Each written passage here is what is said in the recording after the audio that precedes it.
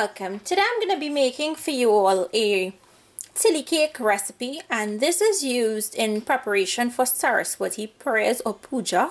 And today's video is going to be a collaboration video done together with Navin from Trini Indian Kitchen.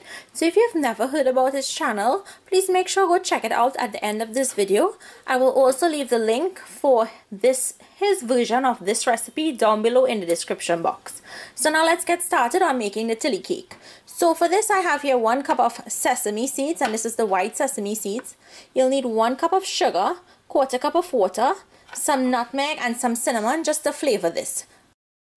You're going to start by putting up a pan, and to that pan on medium heat you're going to add in the sesame seeds.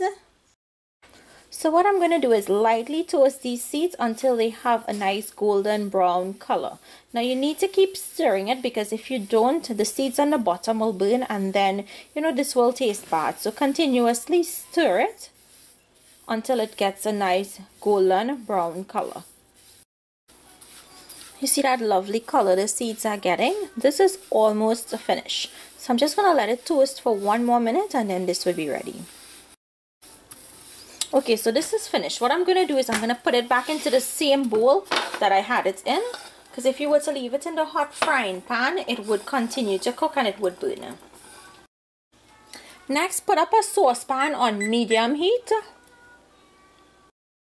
To that saucepan, add in the sugar and the water. You're going to mix this until it dissolves. And we're basically going to be making batasa. If you saw my batasa video, that's the same consistency you want the sugar to be. Okay, so the sugar has dissolved. Once that has happened, you're going to look for when the sugar starts to crystallize on the inner edge here of the pot. Just as it starts to crystallize is when we'll need to put in the other ingredients. So you want to make sure and feel for that. And to know when the sugar is ready, when you run your spoon along the edge, the inside edge here of the pot, you're going to see a little snow-like substance on the spoon. So I'll show you guys what that looks like so you will know what to look for.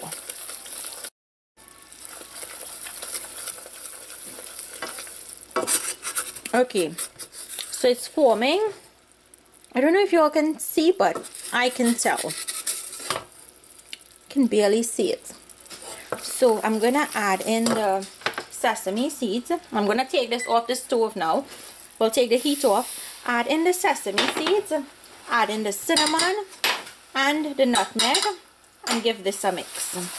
And move it off of the heat. Now you want to pour it onto a cookie tray. But I'm using whoopie pans today. You can make this into one big sheet, and then you can always break it up into smaller pieces.